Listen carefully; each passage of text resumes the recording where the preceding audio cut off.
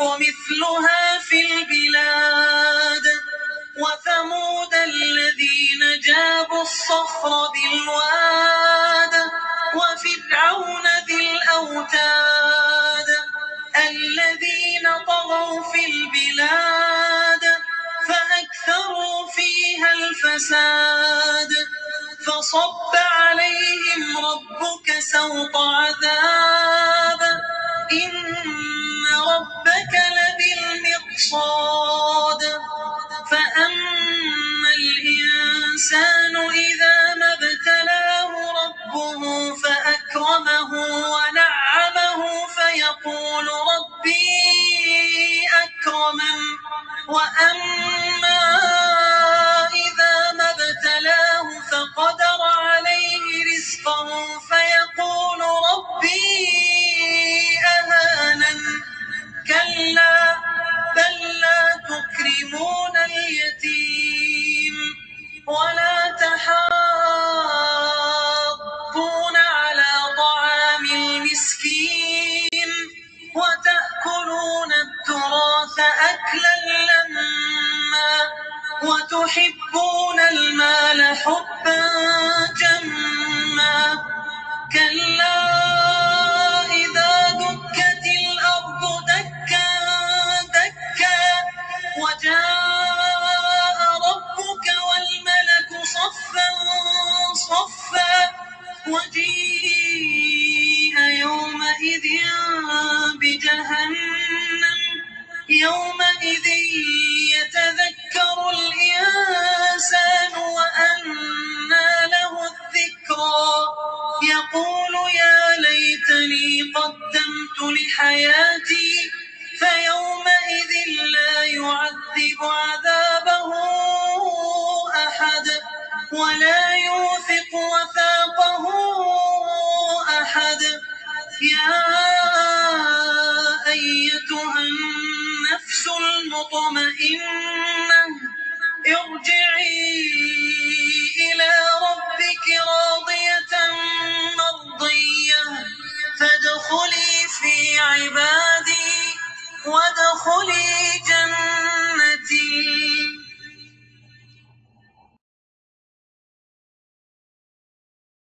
أعوذ بالله من الشيطان الرجيم بسم الله الرحمن الرحيم. Assalamu alaikum. Can you all hear me? Just please confirm if you can hear me.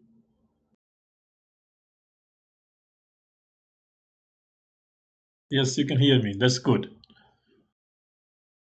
Thank you very much. أعوذ بالله من الشيطان الرجيم بسم الله الرحمن الرحيم. الحمد لله رب العالمين والصلاة والسلام على أشرف الأنبياء المرسلين وعلى أهل بيته الطيبين الطاهرين. اللهم صل على محمد وآل محمد.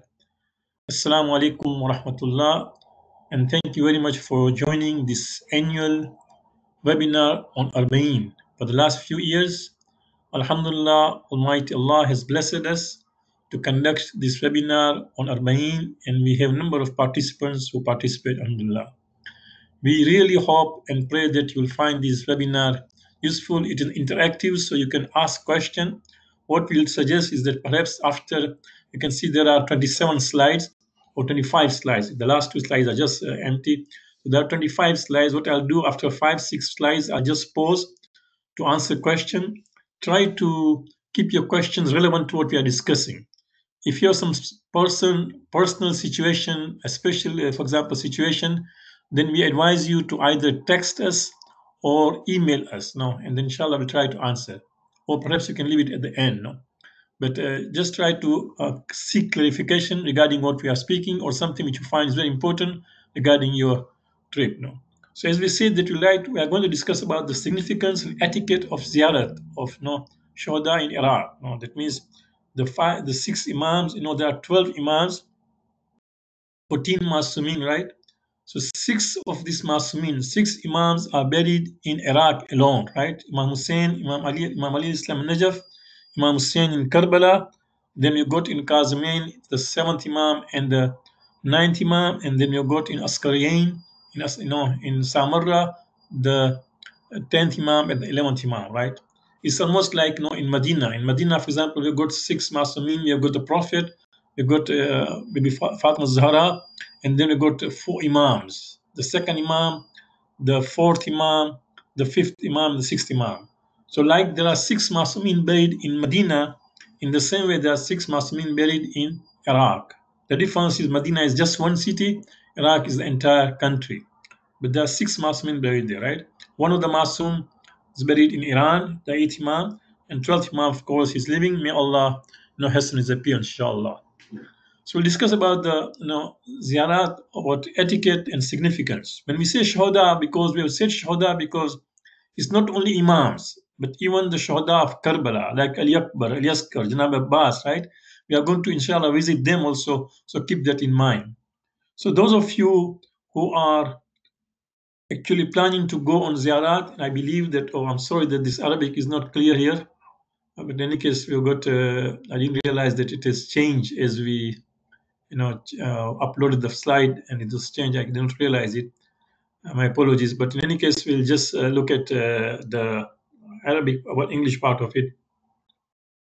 That those of you who are going for ziyarat, it is in fact you are very fortunate, as you will see that there are so many significance and hadiths regarding what going to Iraq for ziyarat, especially Arbaeen.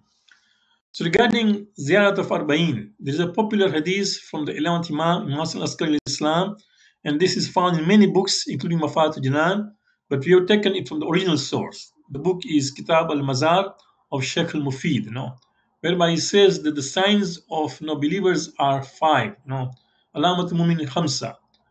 This is signs of believers are five. One is saying 51 rakat of prayers.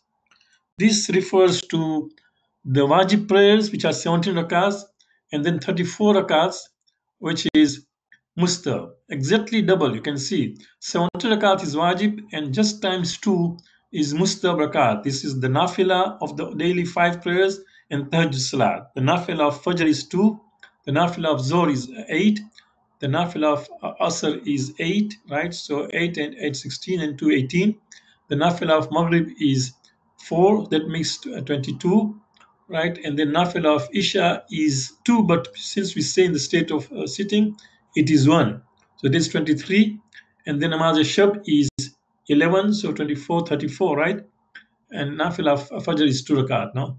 So keep that in mind that this is 34 rakat together, which is mustab. If somebody recites 51 rakats a day, that is a sign of a believer. Now, many of us cannot do that. But I would recommend that those of you who are, for example, semi-retired, or those of you, for example, a good time, at least try to do it once a week, say on Friday or Sunday or Saturday. If you start that habit of reciting 51 rakat once a week, then fine. But even if you cannot do 51, for example, whatever you can. For example, Nafil of Zohr is 8 rakat, right? Nafil of Asr is 8 rakat. If you can't do 8 rakats, you can even do 6. That means 3 namaz of 2 rakat. If you can't do 6, just do 4. If you can't do 4, for example, just do, for example, let's say that you have taken off from your work or from your studies and you want to do Zohr and Asr namaz, and then you have got some time. So you can only do 2 rakat nafila. That's fine, at least do 2. There's a very beautiful saying in Arabic, they say, if you cannot do everything, do not leave everything. So, for example, if you cannot do all 51 rakat, doesn't mean that you don't do all at all. So keep that in mind. The second, of course, sign of a believer is Ziyarat of Arbaeen. Ziyarat of Arbaeen is a sign of a believer. You can see how important it is that the 11th Imam has mentioned, and this is 11th Imam, as you know, after that, the 12th Imam came, who went to Ghaibat immediately after the Shahadat of the 11th Imam, right? So, Imam, of course, keeping in mind, as time will come, as Shias are going to face difficult kind of challenges, he has mentioned Ziyat Arbaeen specifically. Perhaps to keep that the message of Imam Hussein alive in different ways. Although we remember Imam Hussein in the 12 days of Muharram, we remember Imam Hussein often, but even especially mentioning Ziyarat of Arbaeen as a sign of believer would make people to make an effort for that, right? Wearing a ring on your right hand. Usually there's a takhattum bil yamin, right? People, you can, of course, it's also allowed to wear the ring on the left hand, but it is mustab to also wear, especially a sign of a believer, to wear the ring on the right hand.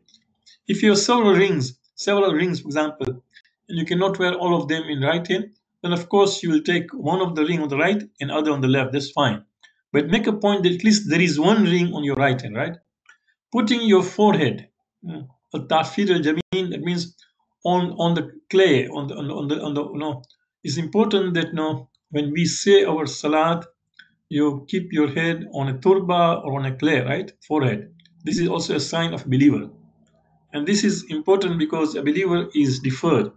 There are Muslims, as you know, they no longer say their salat on the clay. They do their salat on carpet, on the clothes, or anything. We don't do that, right? So this is especially sign of a believer. You can see again, and especially if since many of us do our sajda on turba, that means that again connects to Karbala. Besides Arbaeen, you can see how much Karbala in the events of Karbala are important.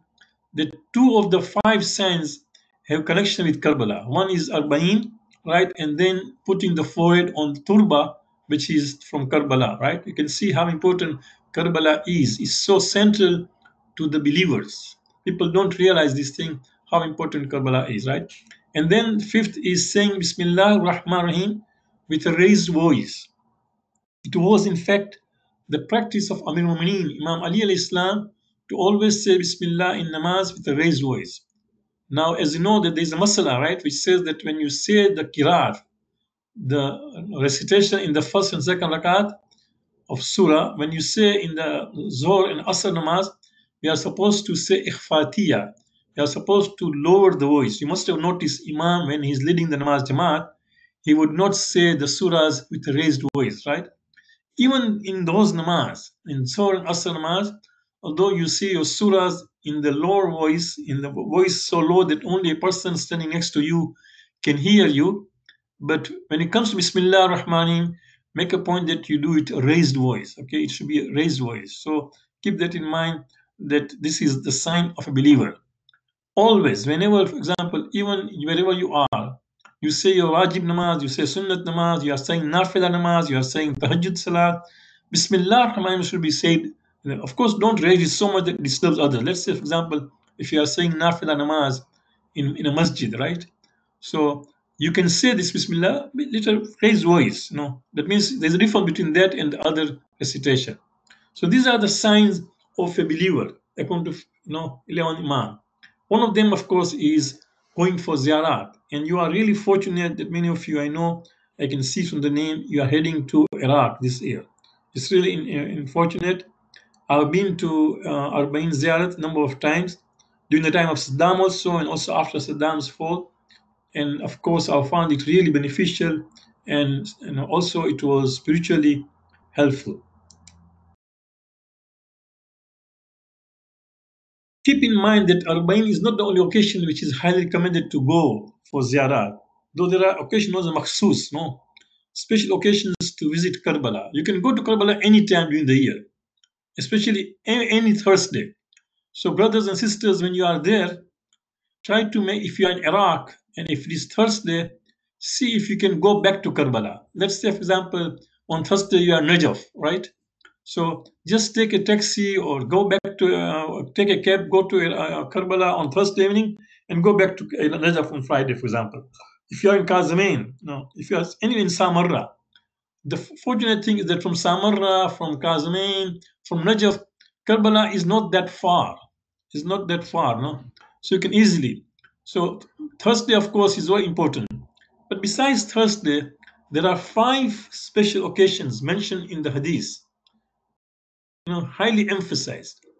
And Alhamdulillah, I've been with all these occasions except the day of Arafat. Just pray, since many of you are going there, please pray that I can go to Iraq also on the day of Arafat. So these 5 occasions are, of course, the day of Arbaeen as we are going, right? The day of Ashura. It is also mustahab to be in Iraq on the day of Ashura, 10th of Muharram. Middle of Shaban, Nime Shaban, 15th of Shaban also is highly recommended that you go there. There's a special hadith we are going to share with you. The day of Arafah also, right? Very much. In fact, one of the hadith says, I will not mention here just now because we need to space to put a lot of hadith, but says that Allah looks at the zawar of Imam Hussein on the day of Arafat before he looks at the zawar of before he looks at Hajis on the in Arafat. In fact, Arafat is so important part of Hajj. The Hadith says, Arafat, Hajjun. Arafat hi Hajjun. That means Arafat is Hajj. Al Hajju Arafatun. That means Hajj is actually the day of Arafat. But even then, Allah first looks at His mercy at the Zawar of Imam Hussein on the day of Arafat, right? Which is the 10th of Dhul Hajjah, and then middle of Rajab, right? So these 5 occasions, those of you who are going for the first time for Ziyarat, pray that you be given opportunity to go back on those days. Those of you who have been to Ziyarat on different occasions and you are going now again Arbaeen, you are fortunate. Those of you who have been to Arbaeen, again going Arbaeen, which is fine, but make a point now, try to adjust your schedule such that you can also go to visit Imam Hussein on other days. So 2 hadiths will share with you. One is from Abu Hassan al-Rida, Imam Ali al-Rida al-Islam. He says he was asked this question by somebody, Ibn Abi Nasr. He asked Imam Rida al-Islam, in which month should we visit and perform the Ziyarat of Imam Hussein? Imam said, in the middle of Rajab and in the middle of Sha'ban, you can see. And this hadith is found in Tahzib. Tahzib al-Ahkam is the book which is after Al-Kafi. The Shias have 4 important books. One of them, the most important, is Kafi. Then comes Tahzib al-Ahkam. In Tahzib al-Ahkam, volume 6, page number 48, this hadith is found. Also Misbah, Al-Tahajjud, also has this hadith in volume 2, page 807, you can see. So doing the ziyarat in the middle of Rajab, in the middle of Shaban also is highly recommended. So as I said, if you go there, pray that you are given opportunity to go again during those days. Abu Hamza Somali, a great companion of the 4th Imam and the 5th Imam, right? He says, I heard Ali ibn Hussein saying, that means he says Imam al-Abidin is saying this thing. Whoever wishes to shake hands with 124,000 prophets, then let him visit Imam al-Hussein on the 15th of Shaban. You can see, we can say Imam Hussein or al-Hussein. Al-Hussein is very important because that is how he's known in the hadith and also in the books. Keep that in mind. So let him visit al-Hussein al-Islam on 15th night of Shaban. Surely the angels and the souls of prophets seek permission of Allah to visit him on this night, and they are granted the permission. So even the angels, you can see, and the prophets of Allah, that means the souls of prophets of Allah, the arwah of Prophet Anbiya, even they go and seek the permission from Allah, that, oh Allah, give us permission that we go and do Ziyarat of Imam Hussein on the 15th night of Shaban. You can imagine how important it is, right? Fortunate is he who shakes the hands with him, and they shake hands with him, right? From them are the 5 Ulul Azm prophets, Nuh, Ibrahim, Musa, Isa, and Rasulullah, right? So you can imagine that even these 5 Ulul Azm Paygambar, they also are there. The arwah is there in Karbala on 15th of Shaban, right? And then I asked, why have they been named Ul Azm? He replied, because they were sent to inhabitants of the east and the west of the earth and to the jinn and the humans, right? This is a good question. Maybe perhaps in Madrasa you must have learned, right?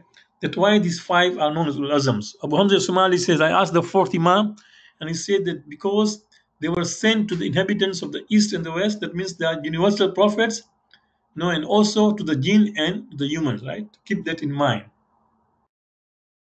We go to the next slide. Again, there was Arabic here. Somehow, this is the first time we are facing this thing.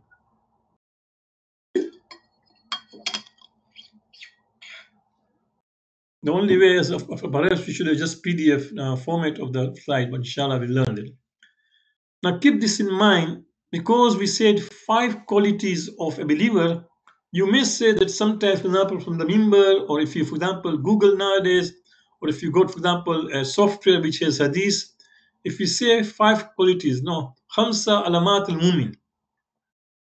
So there are also another hadith, again from the 4th Imam. I'm just sharing this with you because it should not happen, for example, if you find a different hadith, then say, okay, does this mean that the other hadith is wrong? There is no conflict, no? This itself shows that these also are important, right? So the 4th Imam says the qualities of the believer are 5. So I asked, which are those? Tawus says, I asked, what else? He said, piety in privacy.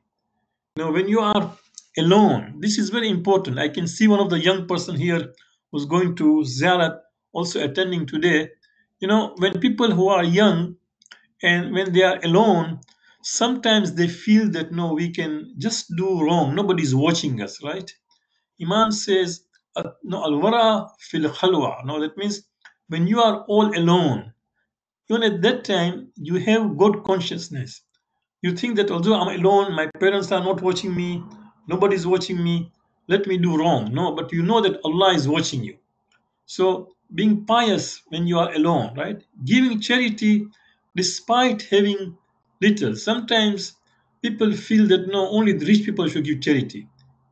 Even if you have limited funds, give whatever you have. I remember when I was in Florida in 2007 and 8, there was that financial melting, right? A lot of people lost their investments, the houses values went down, people who had invested in the stocks, everything went down drastically. Huge fall was there in 2008, those who realized. No?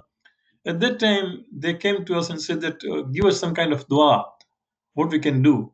And I told them, give charity. And they said, are you out of your mind? Maulana, we are already having less money and you're telling us to give. I said, yes. Even if you've got less money, give, because that is going to attract the mercy of Allah. So keep in mind that not only rich people give, even if you've got limited funds, you give, right? Patience at the time of difficulty. When you got musibah, right? Even at that time you got, for example, sabr in the musibah. No, hadith says, the Arabic is sabr in the musibah, right?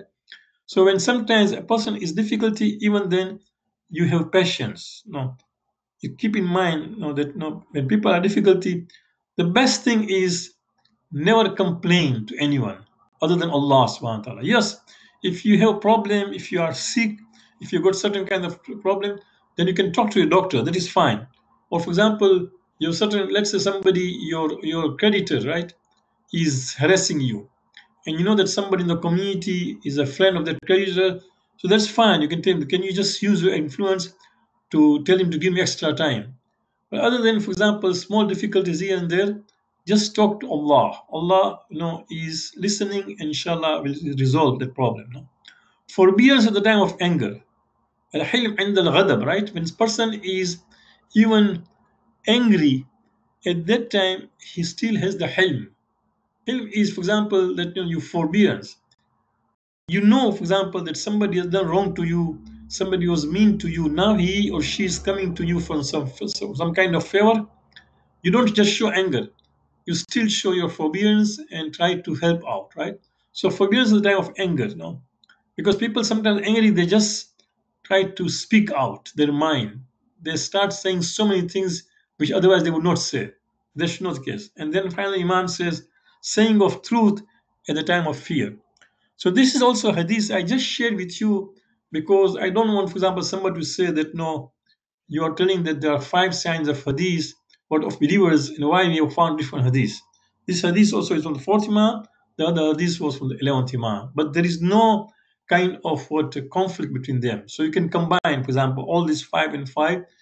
Perhaps those that hadith you can see the of 11th Imam has to do more about the Shia, right? For example, if you talk about what Arbaeen, only the Shias go for. If you talk about, for example, wearing a ring, right, or hakik, Shias do. If you talk about, for example, doing sajda on the turba, again, Shias do. If you talk about raising the, say, Bismillah, with a raised voice, the Shia do. And 51 rakat, of course, as you will see, we'll discuss later on, that in the events of Karbala, we are told that the Ahlul Bayt, in spite of all the difficulties, they never left their namaz shah, and they never left their nafila, right?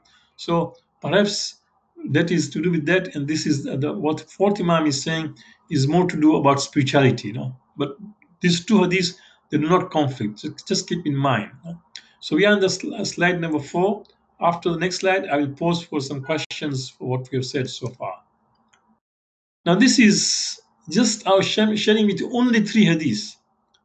Brothers and sisters, I'm sure you must have heard. Going to Karbala has so many benefits. It's amazing. It carries so much sawab. No. that that's why you can see people go in big number and people go often. In fact, the hadith says if you can afford to go to Karbala, don't miss going every 4 years. Keep this in mind. Inshallah, those of you are going this year, you may you reach there safely. But keep in mind that if Allah has given you and you have the ability, you can afford to do that.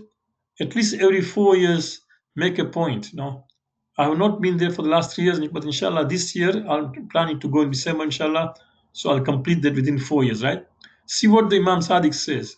One who thinks he's a Shia but does not perform the ziyarat of Imam Hussein before. Now here we say ziyarat does not mean ziyarat Arbaeen. Any ziyarat, but any for ziyarat of Imam Hussein it means visiting Imam Hussein in Karbala. Before his death, he's not our Shia. Even if he is one of those who enter paradise, he'll be treated as a visitor of the folks of paradise. Do you see? You may be Jannati on account of some good deeds you have done, charity, salat, but if you're not been to Karbala for ziyarat, because of that, your status in Jannat will be like a visitor. You will be not considered as somebody who is a no, what companion or a sahib of Jannat, no, or a dweller of Jannat, just because you're not been to Iraq, right? And then, in fact, the sixth Imam again, the hadith says, perform ziyarat of Karbala and don't omit it. That means don't miss it out. For indeed, the best of those of the sons of prophets is buried in it. The best of the sons of prophet.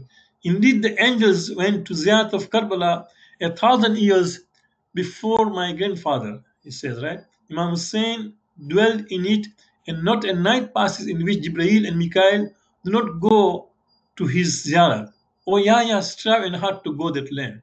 Maybe Imam was talking to his companion Yahya, so he's advising that make sure strive hard to go to that land.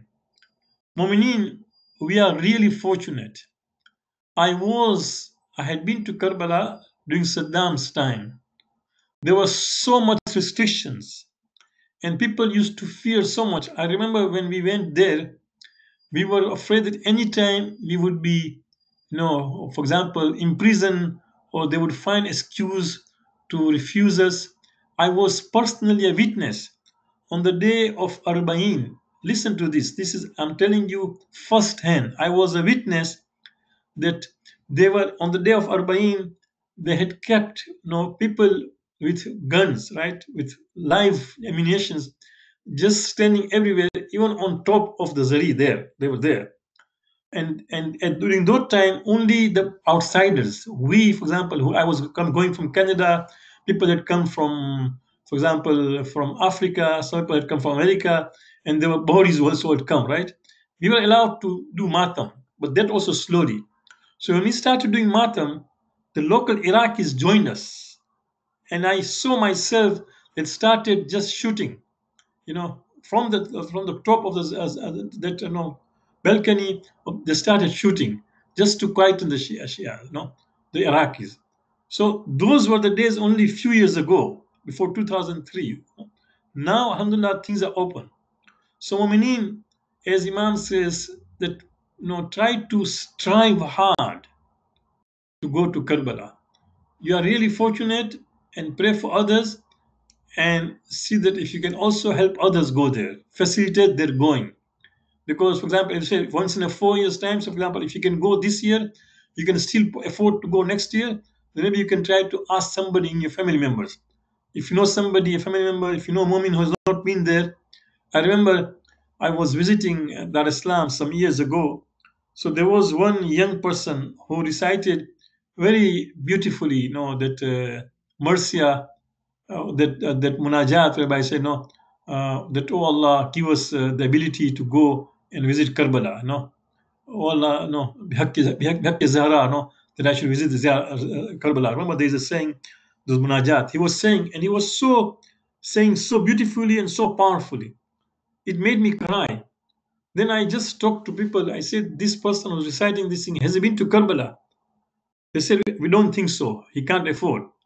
So I met few people who were rich, some of my people whom I knew. I said, why don't you people just get together and sponsor his ziyarat? He's reciting so well, and every time he does that thing, you can see Allah has given him good voice, and you know that he has not been to ziyarat, and you people can afford. Why don't you sponsor? And they immediately like the idea.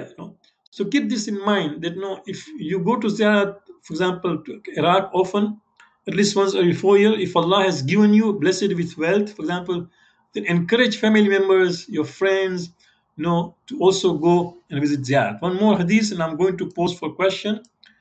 It is said again, the same book, Kamil Ziyarat, Jibreel said to the Prophet, 100,000 angels from every sky will descend and surround him, that means grave of Imam Hussein, every day and every night.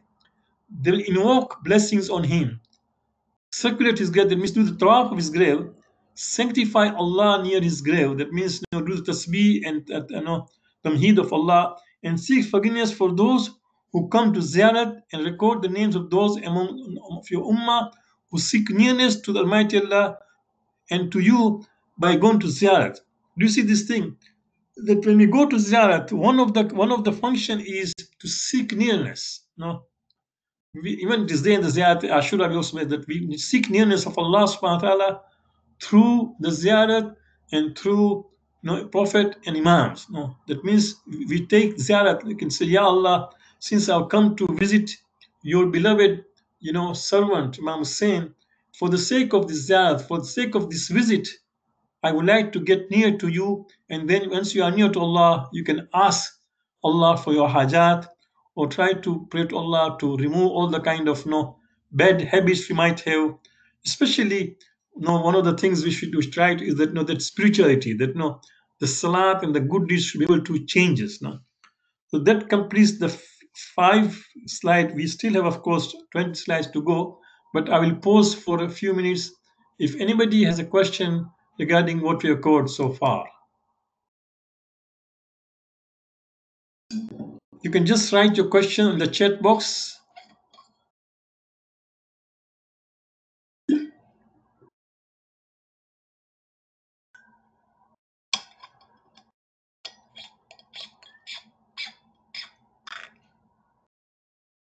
Okay, it seems that there are no questions, so we'll continue, inshallah, no problem. We'll continue because we would like to cover as many slides as possible today, right?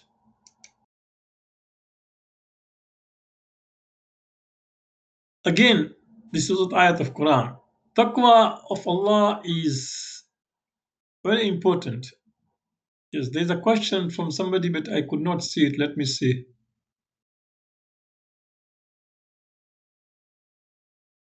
I could not see your question, Manik. I know that there was a message, there was a notification, but I could not see the question in any case.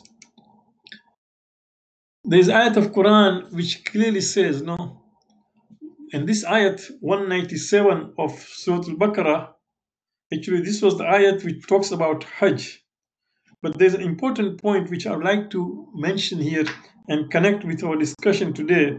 Allah subhanahu wa ta'ala says, in this ayat, Al-Hajju Ashrum Ma'lumat, right? Hajj is actually performed on, okay, I'll answer the question, inshallah, Shabir, Muhammad Shabir.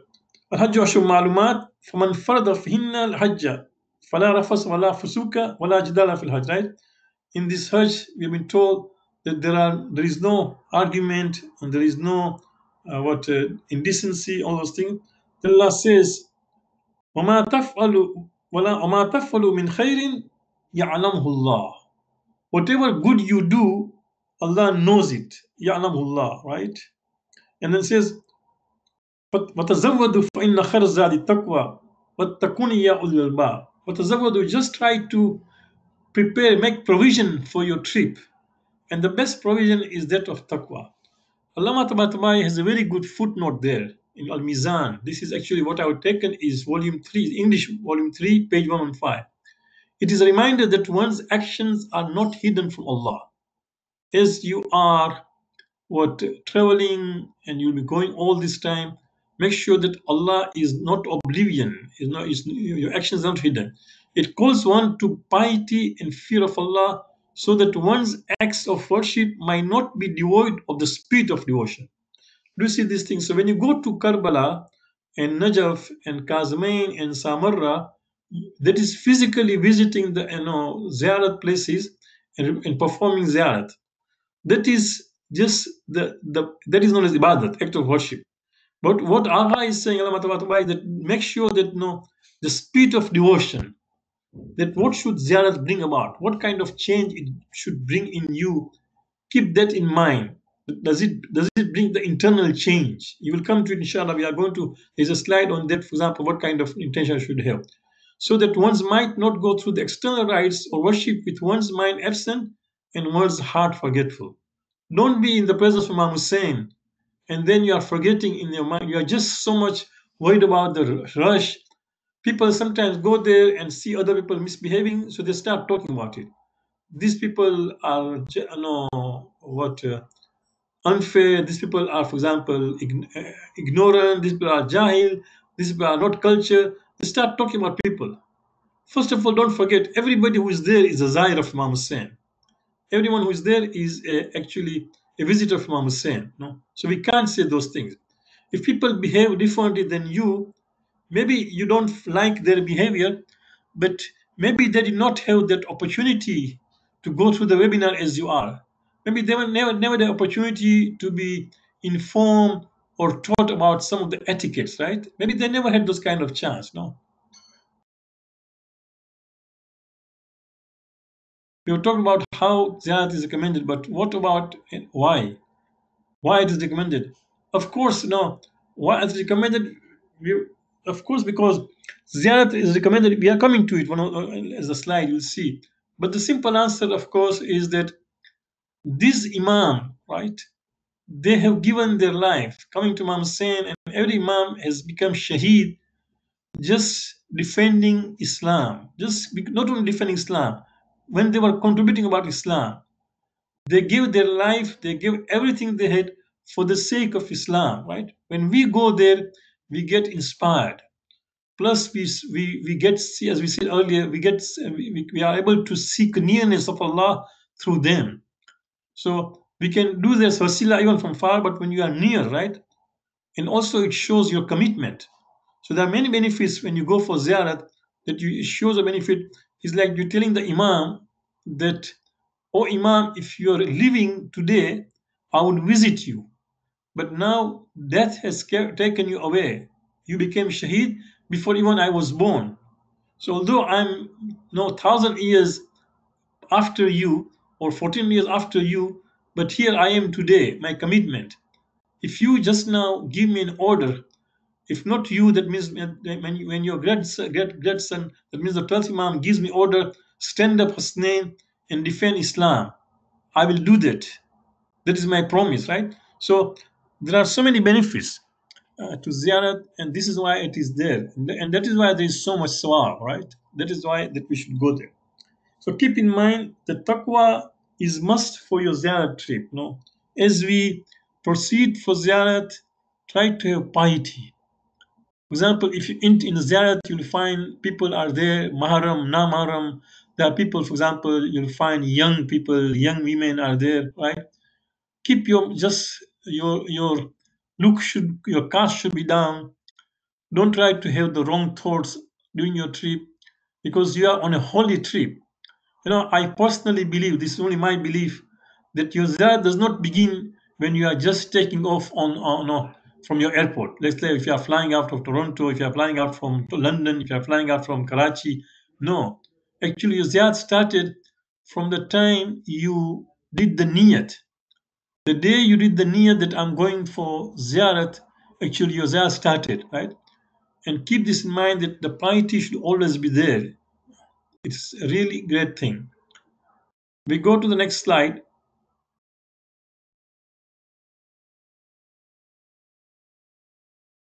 All the slides with Arabic have been done. It's amazing, surprisingly. This is the first time we are facing this thing. We have been using the system for long, but I think they updated the system, so something is happening now. Again, now when you go for ziyarat, brothers and sisters, you'll have a lot of time on you. You'll go to the haram early in the morning, most of the time. So to get a good spot, right? You'll go early in the morning, and because of that, since you've got time, make sure that you don't miss out on tahajjud salat. Once you are going to ziyarat, I would advise you that stop wasting your time doing other things. For example, just checking your WhatsApp messages and then being concerned about your family and business at home. No, just tell the family and your people at business that only if there is emergency, then give me a call or then give me a text. No, otherwise, please let me have this 10 days, 12 days, depending how long you are gone. Let me have this. This is a special trip. It's a holy trip, right? Try to do that, and then you will enjoy, right? So Allah says, those who spend the night for the Lord prostrating and standing, right? Yabituna no. So these are people who spend their night, no?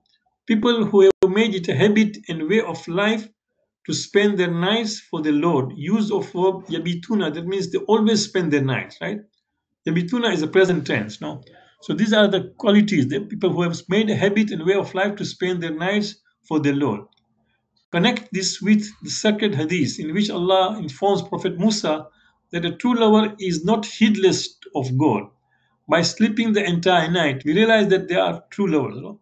So, for example, if you really feel that you are near Allah subhanahu wa ta'ala, you will not spend the entire night sleeping. Part of that you are going to sacrifice, wake up and say you know, your tahajjud. That's why it says, yabituna rabbihim, for their Lord. That reveals that they dedicate the night for their Lord. Allah has given you 24 hours a day. Just few minutes give to Him back, no, by just worshiping.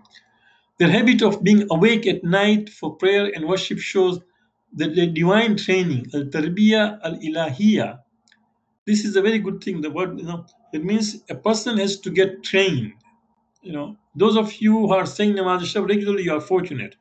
Those who are not, you'll be surprised. Last Ramadan, just this Ramadan, no, I was here, and just a day before Ramadan, I was given opportunity to talk in a community. I was there, and that day I said, since we are starting Ramadan, and it was last moment, so I thought, let me talk about the importance of namaz shab. Believe me, trust me, when I talk about it, a person came to me. I don't know how old he is, but he is in 60s, I'm sure.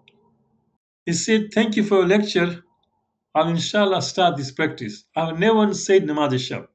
Somebody who is 60 plus has never said namaz shab. So there are people you can see, right? It is tarbiyah ilahiyah. That means you have to train yourself for divinely things. Some good practices require training, dedication, right? Good background, good upbringing at home. All those things, allows.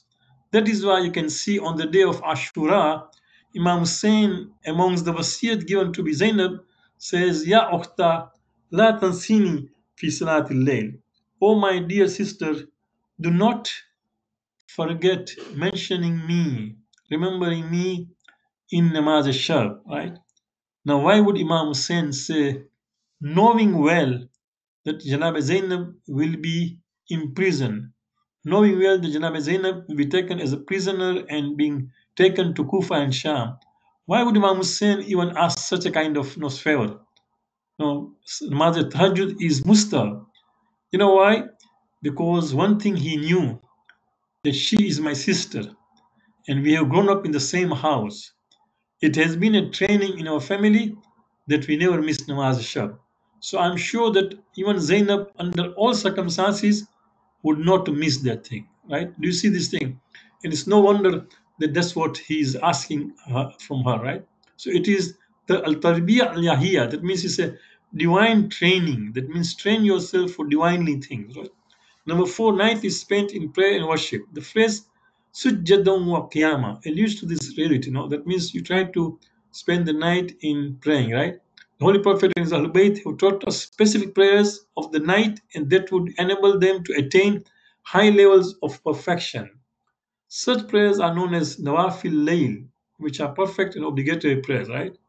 Which are perfect, no, which perfect obligatory prayers. That means sometimes if our wajib prayers are, miss some kind of perfection, concentration, quality, then these nafila prayers help to perfect them, right? And then, of course, the Holy Quran states that one who observes such prayers can potentially soar to the station of praise, Maqam Mahmudan. This is Maqam of the Prophet. Prophet had Maqam of Mahmud, no, a praised station, praise status. Rasulullah had this. But do you know you and me can also achieve that? How? Through namaz shab. So not only that, and then also I could not find the hadith just now, but I remember during my days when I was in Hafza, we were told a hadith, which inshallah next time I'm going to add there. It says that don't miss out the nafila of Maghrib also. Never miss out the nafila of Maghrib. Maghribain, both, no? So try to make sure that you don't miss out nafila of Maghrib and nafila of Isha. No, nafila Maghrib is also important as you are traveling. We go to the next slide.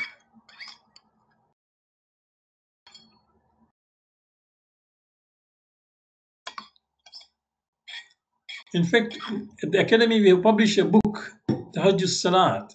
It's a small booklet, 235 pages. Every dua, every recitation, every tasbih, every istighfar to be recited is there in Arabic with English translation.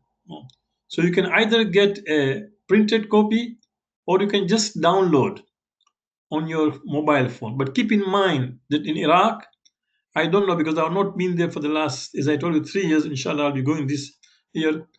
I don't know latest, but when I was there, they would not allow you to take your telephones to the haram on account of security. I'm sure that it is still the same case. Maybe somebody can just correct me here. You can put no. I think you cannot take your mobile phone to the haram. That being the case, the book will be good for you to get a book, right, of the Tahajjud Salah. But besides that, for example, you can use this Tahajjud app in Umrah, or if you go to Mashhad or Qum for Ziyarat or Sham. I don't know about Sham also because there was a problem, right? There was a civil war. So we don't know about the security. I've not been to Sham for many years. So I don't know about that situation. But I know in Iraq, the Haram, they would not allow you to take your phone. But in any case, you should know that you can download the entire booklet now in a interactive way of using this Salat. It has all the du'as. It has also what recitations, audio files, everything is there. Keep that in mind. Before you leave for Ziyarat, these are some of the reflections which you need to keep. The marifat of all the souls you are going to visit, the six Imams, Hazrat Abbas, Hazrat Ali Akbar, Hazrat Ali Askar, Janabe Hur, Janabe, Habib bin Mazahir, right? You are going to visit the Shohada of Karbala. You are going to visit the sons of Muslim Akil. You are going to visit, right, in Musayyab. You will visit on Muhammad. You'll find that some of these you will visit them individually. Try to read about them. Have the marifat of these imams and these shuhada. That way you are going to appreciate that whom you are visiting and how great these people are, and pray to Allah that, Ya Allah, I should, for example, let's say if somebody I can see amongst the people who are attending today are seniors, even senior than me. You can go there, and as you are standing near the Zari of Habib ibn Mazahir, which is just near in Karbala, just in the haram of Imam Hussain, there is a Zari of Habib ibn Mazahir, right? You can hold that Zari and say to Allah that, Ya Allah, give me the ability to practice what Habib ibn Mazahir was doing. That's such an old person, but how much dedicated and how much loyal companion he was to Imam Hussain, right? That Imam Hussain otherwise told everybody that you are allowed to go and leave me. Can you imagine? Also on the night of Ashura, Imam Hussain told people that I am freeing you of my bayat and you can go, right? But Habib ibn Mazahir was so special to Imam Hussain that he was not in Karbala, he was in Kufa. Imam sent a qasid, a messenger, and then asked him to come. Now keep in mind, for a messenger to go to Kufa itself was dangerous. For Habib Mazahir to leave Kufa and come to Karbala also was dangerous. He could have been caught and then imprisoned and killed by Ibn Ziyad Mal'un, right? Imam, in spite of that, wrote letter to Habib Mazahir to come. What does that tell you? He was so special to Imam Hussain, right? How good would be that if I stand near the Zadi of Habib Mazahir and said, Ya Allah, I wish I can be a follower of Imam and can be a special, no, special Shia of Imam Hussein. I can be a special Husseini that Imam would love to include me amongst his, followers. This kind of things will help you when you read about them, right? I talked about Habib Mazar, all these things. So if you read about each of the shaheed and their commitment and their dedication, it will give you that kind of ability to talk to Allah, right? As you are near that zari, that what kind of now. So knowledge, marifat of the holy source. There are ziyarat, right? There are so many books of ziyarat available online. I advise you to read the translations beforehand. That will give you an idea what to recite, because once you are there, you will not have time because of what rush which is there, especially Arbaeen. Arbaeen is when you got the most people visiting there, right? Between the last 10 days, that means from from the first from the 11th of so Safar to 20th of Safar, between those 10 days, almost 15 million people visit Imam Hussein, local and also from overseas. So there'll be a lot of rush, those who have not been there. For you to be able to read Ziyarat and translation that particular time may not be easy. But if you read beforehand, and then when somebody is reciting in Arabic or it's been recited on the mic, for example, then at least you can just recite the Arabic because you already recited the English, so you know what you are reciting. It's very important that you recite Ziyarat translations with understanding, right? What if we were to visit them during this life? Ask this question. Ask yourself, what would happen if I were to visit Imam Hussein or Imam Zain or Imam Ali al-Islam, or I were to visit Imam Jawad al-Islam, or if I were to visit Imam al-Kazim al-Islam, or Imam al-Askari, or Imam al-Hadi during their lifetime, how different would I be? How different would be my akhlaq? How different would be my wearing of clothes? So, in the same way, keep this in mind. If you are visiting Imam, there's no difference. There is a hadith of the Prophet which even the Sunnis believe. They say, Prophet says, Manzara fi fi mamati kana manzara fi hayati. Whoever is going to visit me after my death is like the one who visits in my life. No. So imagine that if you visit these imams, they can see you there. No, the Ruh can see you there. So keep that in mind that as if you're visiting them, they are living. Total humility and reverence when nearing. Again, brothers and sisters, I told you I've been to Ziyarat number of times.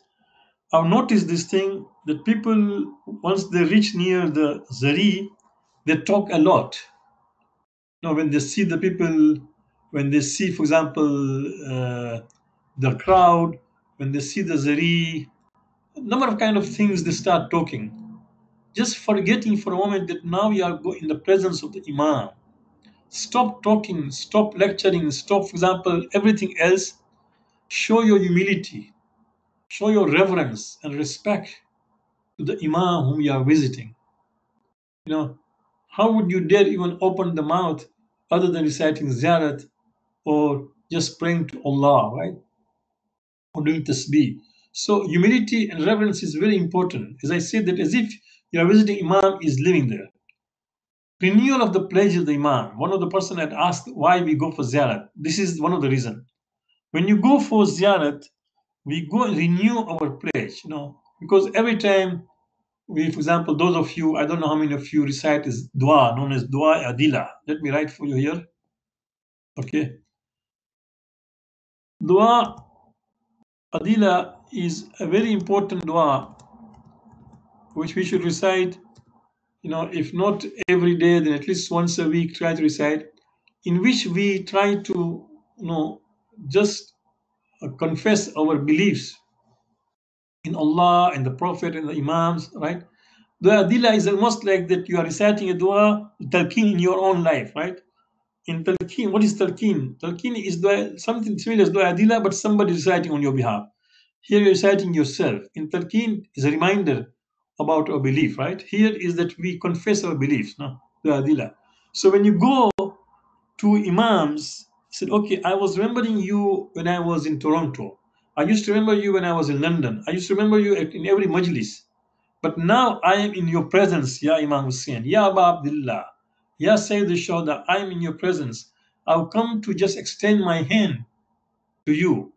But now, since I cannot extend, so what I'll do, I just extend my hand and touch the zari, right?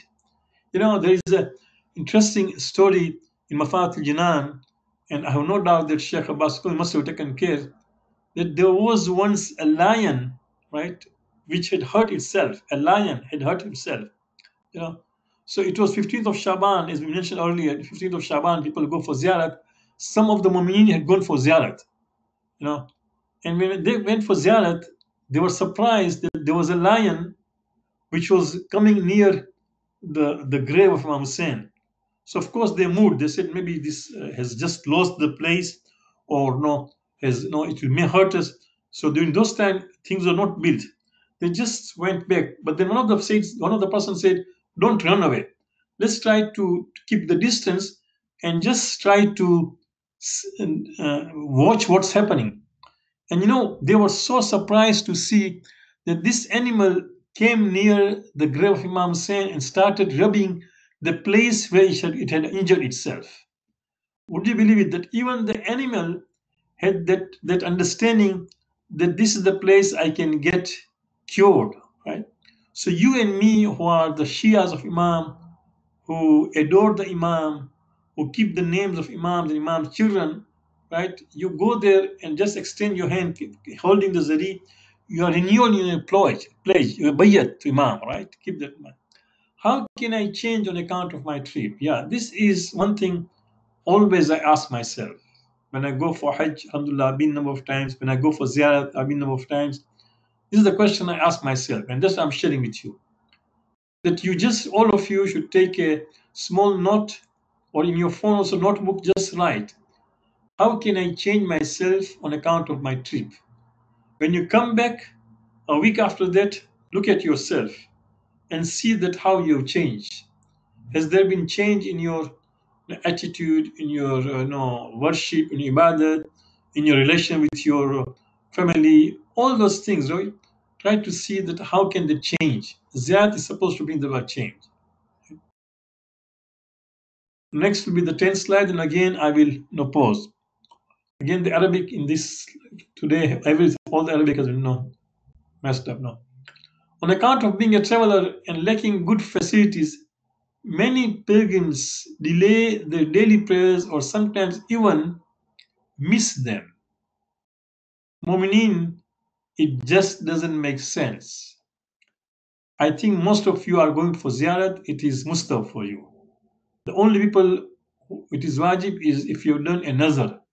If you've done nazar, for example, that if I pass my exam, if I recover from my sickness, or if my father, for example, wins a case, whatever it is, you are facing a difficulty, a challenge in your life, and you nazar that if this happens, then I make it wajib for me to go for ziyarat, and that is will be wajib niyat, right? Otherwise, most of us is sunnat.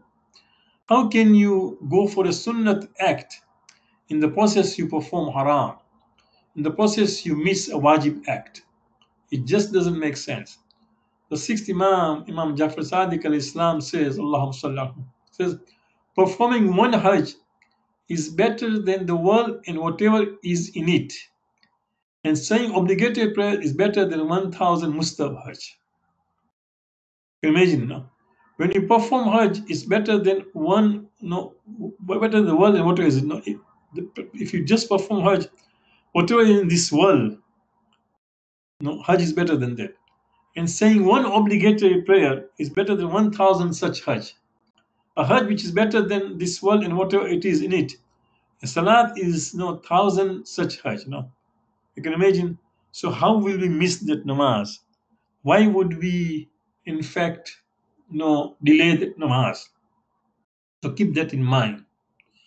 So this is the 10th slide. Any questions? Please, you can put that in the chat box now.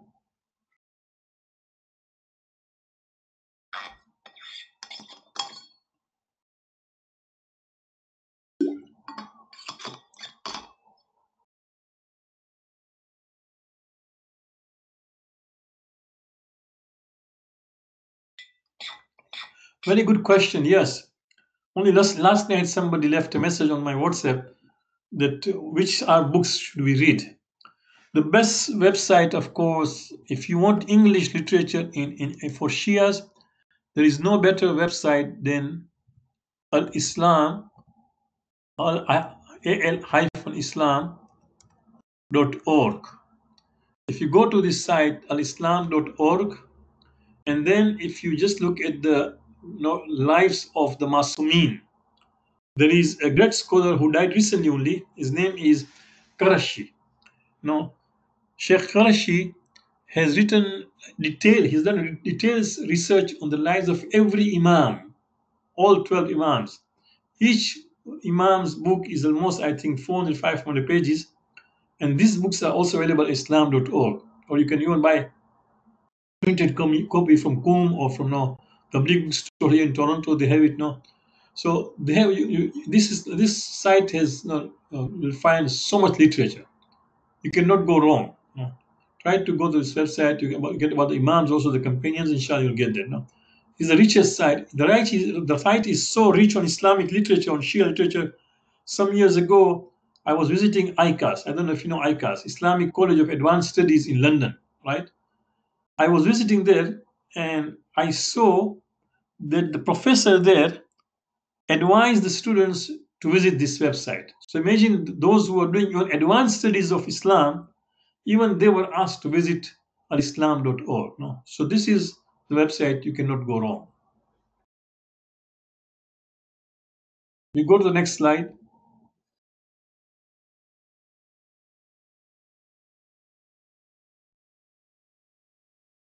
See what Ayatollah Sistani says. May Allah give him long life, no, and may he continue guiding us. Some of you may want the opportunity to visit him, although during Arbaeen he's very busy. There are some people who visit, but maybe some of your kafila, your caravan may have arranged, for example, meeting with Ayatollah Sistani. If you do that, no, and if you remember, give my salams. His son personally knows me, but in any case, you know, he has a message for those who go for ziyarat. Actually, the youths went to him and said, "Give us some advice for ziyarat." There's a long message at the end. We'll give you the website also. He says it is one of the essential of this ziyarat that the pilgrim, that means the person who is ziyarat, Zair, in addition to remembering Imam Hussein's sacrifices and devotion in the way of Allah, subhanahu wa ta'ala, the observes the teachings of Islam, including those relating to prayer, hijab, self-reform, right? Selflessness, that means you are not selfish, you try to selfless, and moral etiquette, so that his pilgrimage may be a step towards developing the training of the soul. Remember we said earlier about taqwa, but the same, for accepting these and consolidating their effects until the next pilgrimage. In other words, this Ziyarah trip should prepare you spiritually in a way that you got enough charge until next Ziyarat or next Hajj or next Umrah. Do you see this thing? Keep that in mind. So he says, don't overlook this thing. Again, I said about it. You go to the Ziyarat, you'll find there are women there, men, for example, or there are men, right? Some of them, unfortunately, don't dress properly, which is not right, but what can you do? This is a free world. People just dress they want. They're the ziyarat, even then they sometimes dress, they don't keep the hijab properly. They dress tight clothes, unfortunately, right? And there are people who are young. Shaitan may, for example, try to uh, distract you. Try to keep away from those things. Agha says that you should not compromise in these things. For example, you'll find that as the time of food, there are tables you go and collect the food. Tell the organizer of your program. For example, if there are many pilgrims, let there be two tables, one table for ladies, one table for gents. If there's a smaller group, tell them, okay, let ladies finish, and then the men will go and take the food. But we don't want to stand next to each other and interact. Now, I don't want, for example, that I'm behind a woman and then there's a woman behind me and there's a man behind me. All those things. Doing ziyarat, I don't want those kind of things, right? I want to stay. So keep this in mind, no? Hijab and self-reform, that how can I change myself? Selflessness, no? just when you use, for example, washroom, right? When you use, for example, certain things, you are sharing the room. Try to be selfless. No, don't, for example, just say that what is the best for me and you occupy that. No, akhlaq, your akhlaq, moral etiquette. So Allah is still saying, telling us, keep this in mind as you go for ziyarat. Especially as we said earlier also, right? Allah says, fear Allah in relation to your prayers. As stated in the hadith, it is the pillar of your religion. Now, I wanted to add here, but we didn't have time today as I was preparing. It says, there's a hadith, right? Prophet says, as-salatu umud-din. Prayer is the pillar of religion. In qubilat, qubila ma siwaha. If prayer is accepted, then other actions are accepted. In ruddat, rudda ma siwaha. Subhanallah.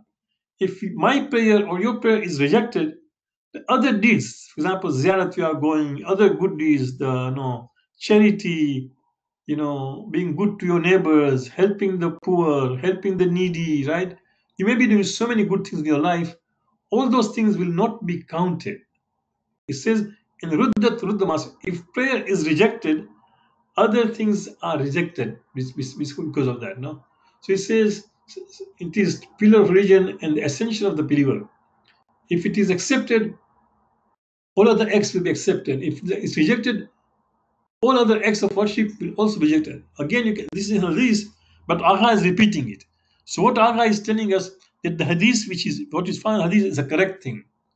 That if prayers are rejected, then other deeds are rejected. That means even ziyarat is rejected, right? You can imagine. It is befitting for believers to offer their prayers on time because Allah loves those who rush to prayer as soon as they hear the call for it. The moment azan is said, leave aside everything. And in your case, because you are going for ziyarat, brothers and sisters, don't start preparing for namaz 5 minutes before that. You may be near the haram, but because of the rush, you need a half an hour. You need 40 minutes to prepare. Honestly, you'll be surprised. No, you may be so near, but because of security and other things and rush, you need time. So prepare yourself to be able to start your prayers on time. Okay. Allah continues, see what he says. It is not appropriate for a believer to engage in any of the other acts of worship in the prime for prayers because prayer is the best form of obedience to Allah. At the time of namaz, nothing else is important, he says. Leave aside everything else at the time of namaz. No. It has been narrated from Imam Al-Bayt, peace be upon them, that they said, our intercession, shafaat, will not be won by that person who depreciates or undervalues the prayer. We must know that if we act upon their advice, it is hoped that we shall be resurrected along with their friends. That means if you want on the day of judgment to be raised with Hadul Bayt, then Allah says, then act in like unto advice. Because it has been reported by Imam Ali saying that in the Battle of Jamal, today we are accompanied by those who are still in the loins of their fathers and uteruses of their mothers. You can imagine. In the Battle of Jamal, Imam is saying that not only those soldiers who were with him, even the Shias who were to be born, you and me, who were to be born, we were there with Imam in Jamal, Imam says. No, because those who follow the practice of Imams. So we are still with them. And this slides will be posted on our website, inshallah, by tomorrow or maybe by Monday, inshallah, because tomorrow is a holiday. This is done by volunteers. So inshallah, on Monday when you post, you'll have all these slides and all the recording. But you can see we have also given you the link where you can read the entire message of Agha Sistani. One of the main purposes of Ziyarat, Hassan bin Ali Washha reports that he heard Imam Rida saying, for every Imam there is a covenant on the neck of his friends and the followers of and their followers. That means on the Shias there is a covenant on the neck of the Shias. The best and complete way to fulfill this covenant is to visit their graves. So you can see on our neck there is a pledge. There is a covenant. There is a covenant. There is a ahadnama on our neck. One way to fulfill this ahadnama, to pledge, is by visiting their graves. For example, if I pledge $50 for a fund, then the only way I can finish that pledge is by giving the $50 to the treasurer, right, for that fund. In the same way, that for us to fulfill this pledge of Imam is by visiting their graves. One who goes there with a sincere desire of visiting them and with conviction, with belief, then the Imams will intercede on their behalf on the day of resurrection. Keep in mind that you are going all the way to Karbala, to Najaf, to Kassamali. No, Imam is going to also visit us in our grave.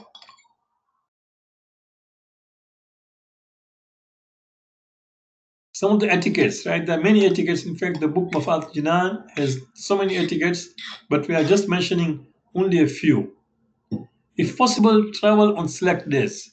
Be better to travel on Saturday, Tuesday, and Thursday. Now, mind it, of course, in this case, you have no choice sometimes. If you are going with a group, then the group leader has decided when you are going to travel. But if you are going, for example, let's say you are going to meet your group in Istanbul, you are going to meet your group in Dubai, you are going to meet your group in Baghdad. At least from here to Baghdad, from here to Dubai, from here to Istanbul, you are going on your own, right? Try to choose a day whereby it is either Saturday or Tuesday or Thursday. We have been asked to avoid traveling on Monday, on Wednesday, and Friday before Jummah prayers, right? Otherwise, we can travel. Fast for 3 days is mustar. Fasting on Wednesday, Thursday, and Friday is mustar, okay? Before going for your ziyarat. See some of the recommended du'as. There are du'as which have been asked to recite, right? Recite those things for the suffer.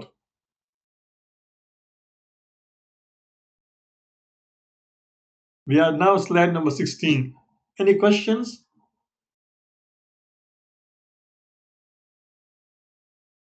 Okay, so let's continue because almost 75 minutes we've been talking, so let's try to continue. This is very important, brothers and sisters. I often see this particular thing overlooked by Zawar, by pilgrims. Don't try to undermine any other pilgrim. You know, he or she has the same right. He and she is also Mehman of the Imam, like you. The fifth Imam said it does not matter if one visits this house if he does not possess three traits. That means even if you visit Khane Kaaba, it doesn't matter who you that you have been visiting Khane Kaaba. As long as if you don't have these three qualities, then there is no special no value for you. Cautiousness which prevents him from sinning. That means taqwa, to avoid from sinning.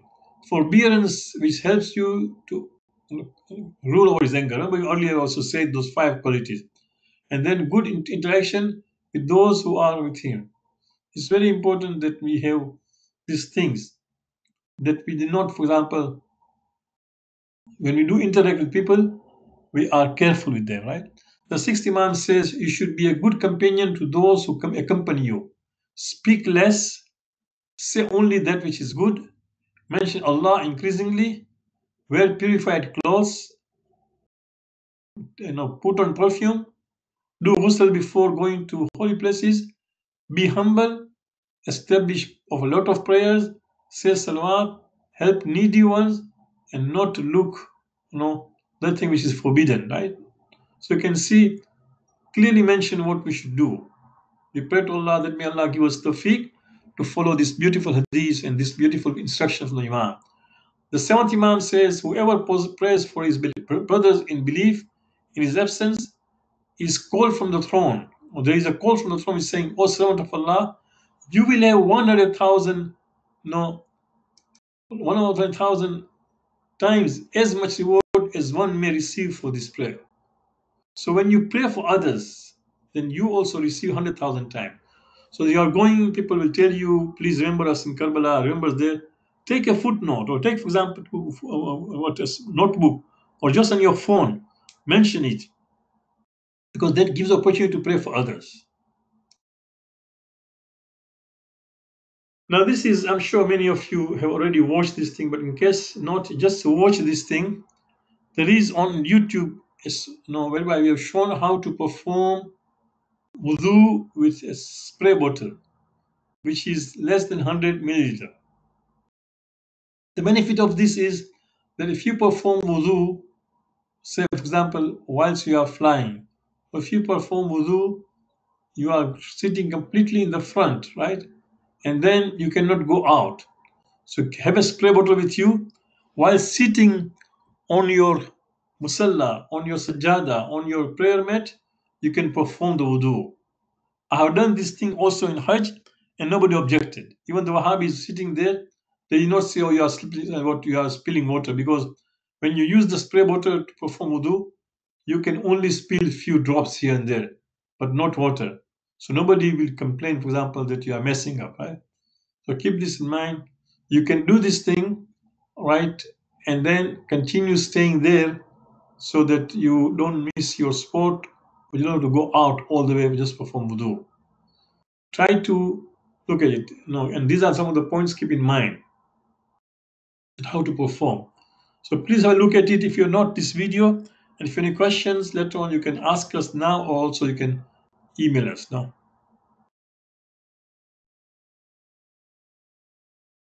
Saying salat on board, right? It is important that you read this.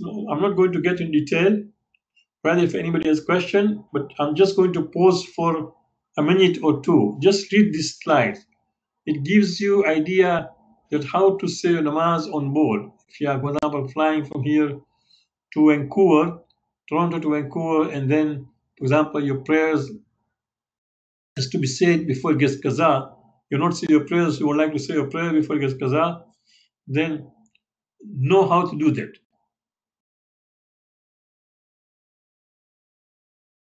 So please try to read this slide.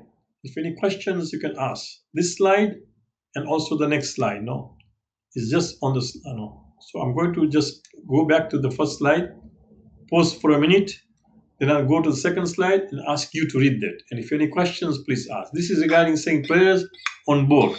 That means on an aeroplane.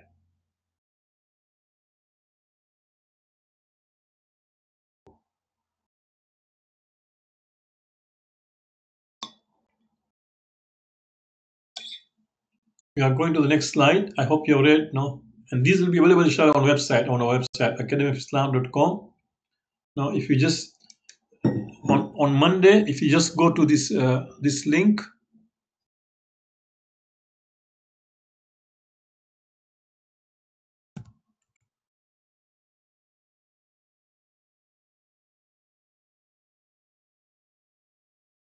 if you go to this link on Monday, inshallah, you'll find these slides and also recording what you are recording just now. Any questions, any clarifications?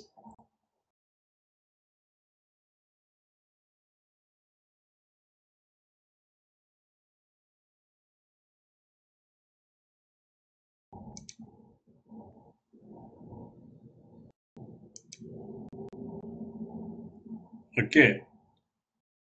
So keep in mind that you don't miss your namaz or delay your namaz just because you are flying. Those of us who are flying from North America, they are long haul flights, and most of the time, maybe the prayer is starts and ends whilst you are flying. So you have no choice but to say namaz. So keep these notes, what you have got just now, how to say prayers, that you are aware of that. Don't, for example, some people just say that Allah is fully aware. It's difficult to keep the taharat while traveling. It's difficult to say prayers while traveling. So I will just make it qaza. I'll go up there and do what istighfar and just repay my namaz. That's not acceptable. No, we cannot, by delaying namaz or missing namaz is haram. We cannot perform haram act whilst performing a mustab of going ziyarat. Okay.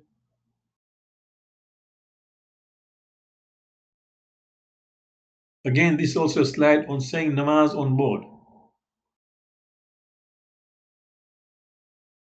Now, a very important point here I would like to make. Scholars differ on whether one should say prayers in the aisles, washrooms, or serving corners at the end of the plane. For example, if you go with the plane, at the end there are corners where they serve you. So when they're not serving, there's a lot of space there, right? Now, where should we say our prayers? Many scholars believe, including Maulana Rizvi, who is here in Toronto, he says that no, you can just say your prayers from your seat where you are sitting there. Just stand up for Takbiratul Ihram, just turn towards the Qibla at that time and just sit down. No? Some scholars believe that no, you ask the steward or stewardess, no, to just tell her that no, I would like to say my prayers. Can I use the big place? If they allow you, fine. No, if they don't, just be seated. No? Some people even go to extreme. Some scholars I've heard honestly, even just as late as this Hajj. When I was at Hajj, one of the scholars told me that some of the planes have got big washrooms, so you can just clean it and say namaz there. I've never done that, and I personally don't feel that that is required. No, but some people somehow say that no, you cannot miss namaz. You can just say your namaz while sitting on your seat, no, and just follow the instructions we have put in this.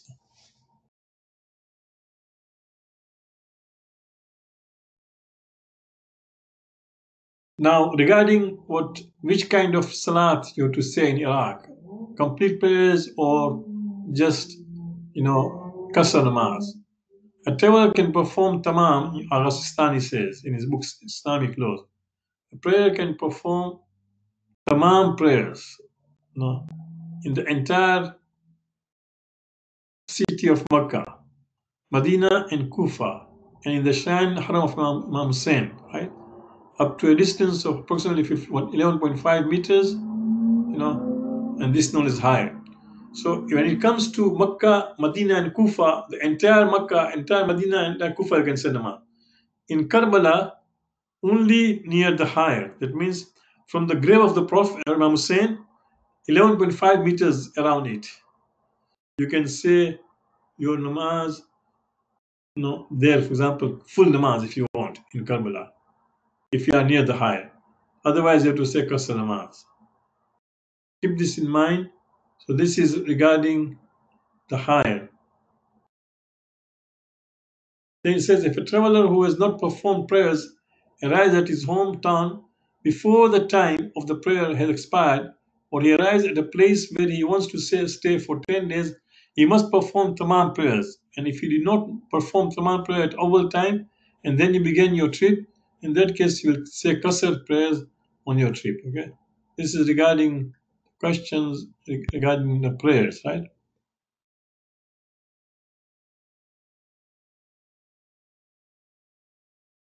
It clearly says that when to say qasr namaz and when to say full namaz, right?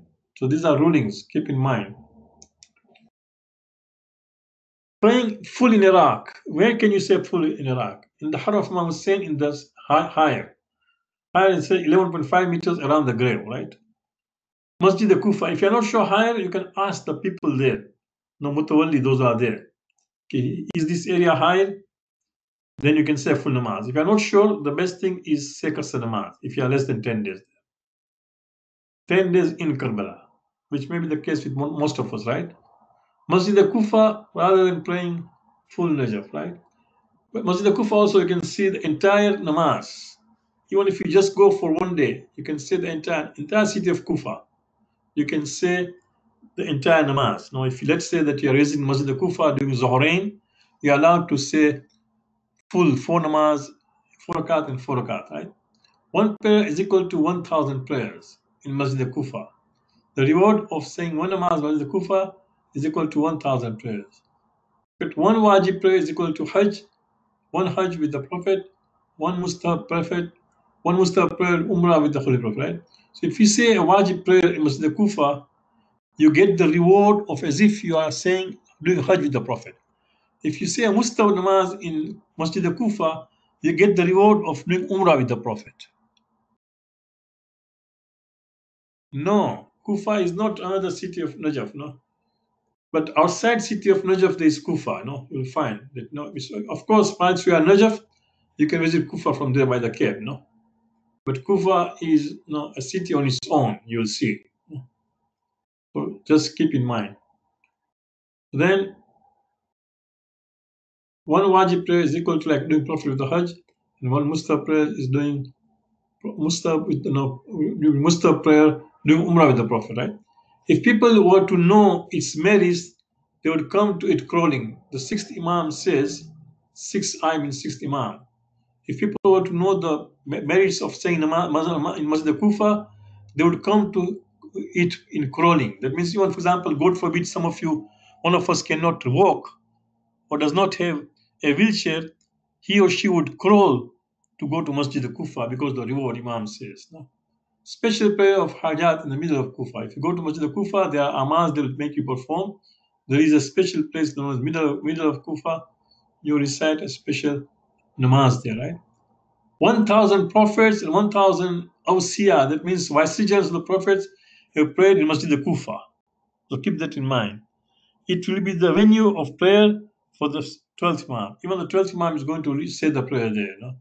Masjid Salah considered as part of, actually Masjid Salah is also considered as part of Kufa.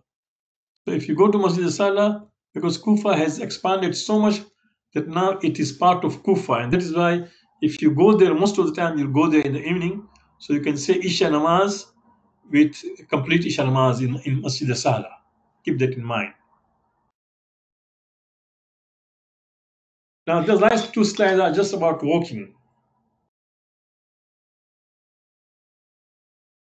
I believe that many of you may be even walking to Karbala from Najaf, which is a good thing. Keep in mind, this was also banned. When I went during Saddam's time, I remember that people used to walk at night. People would walk as if they are just, for example, going out for farming, and that's how they would walk. In the daytime, they would be caught, they would be imprisoned, they would be stopped, right? But nowadays, actually, not only that you can walk, there are all the facilities you can think of: food, resting place, water, washrooms, Western, Eastern washrooms, Anashid, Murcia, Matam, you just can think of, no? Everything is there on the way to Karbala from Najaf.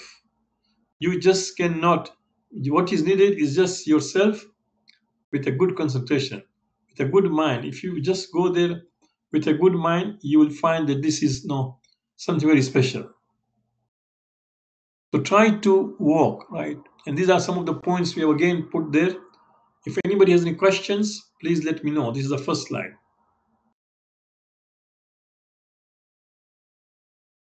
Why are we walking? Question. Okay, keep that in mind.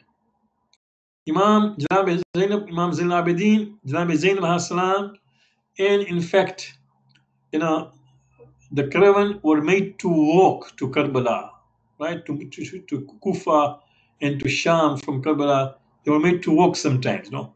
So we are just trying to imitate this thing that, no, OBB, you are made to walk, we are also walking, but now we are walking with all pride, we are walking with no happiness, we are walking with visiting your brother, no?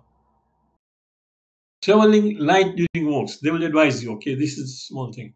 Don't be concerned about having delicious food and snacks. Keep this in mind. I'm so much disturbed. So often I get WhatsApp messages that you can get so and so kind of food on this in this mawkib. At this pole, you will get, for example, chip and fish and chips. In this pole, you'll get, for example, chana batata.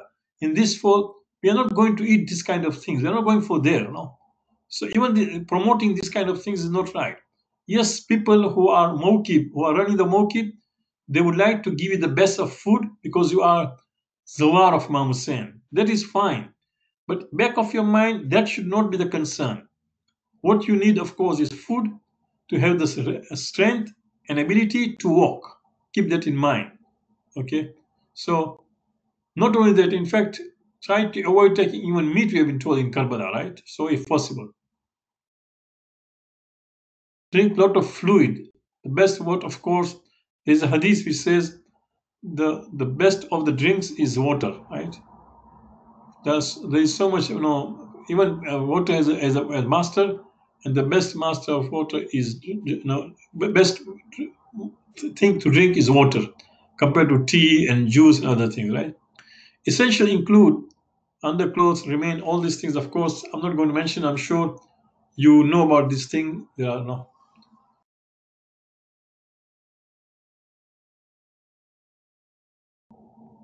Some people try to offer money to the mokibs. They get offended. So if you do it, if you want to do it very discreetly. Just ask, for example, through an interpreter, that I would like, if you go to a mawkib, you like their services, you like their setup, you like their, for example, akhlaq, you like their invitation, right? So you want to help them out. Do it very discreetly. Don't offer money. Don't, for example, take money and give them. They feel offended about that. No, they they they gather the money the entire year just to serve the zawar of Imam Hussein. So if you have to do it very discreetly. You can ask somebody that how some donation. Would the person accept it? Would the owner accept it? If not this year, the next year, you can do that, right? But do it very discreetly, otherwise they feel offended. Keep in mind. When you're walking, try to do a lot of zikr. No, keep that in mind. Just do a lot of zikr.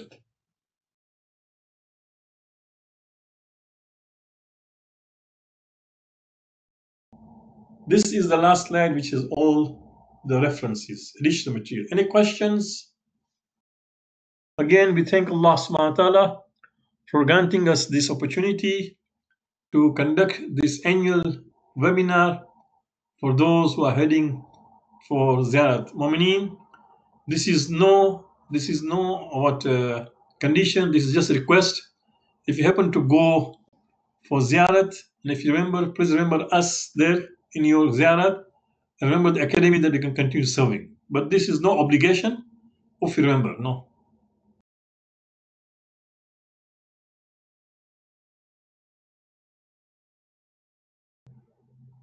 Well, I'm not sure because we are still in the month of Muharram. Let us wait till when the Safar is declared in Iraq. Keep in mind that when is the 20th of about Safar in Iraq, and then you have to see that when you are going to reach Karbala. So keep in mind, if you find that you are running short of time, what you can do, you can even walk the last 10 kilometers. Okay, you can do that. Take, for example, a ride or a cab, from Najaf all the way, and then just get down, and then you can just take 10 for example, 10 kilometers if you're running short. Any questions, any clarifications?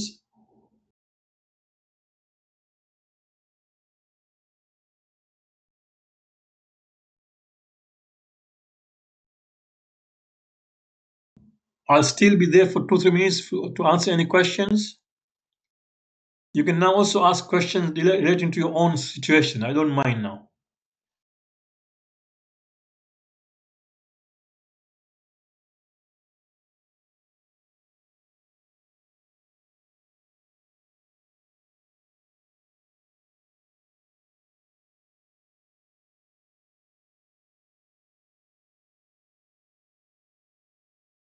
Okay. Since there are no questions, I'll take your permission. May Allah subhanahu wa ta'ala accept these efforts. May Allah give us opportunity to visit Imam Hussein and other Aimma.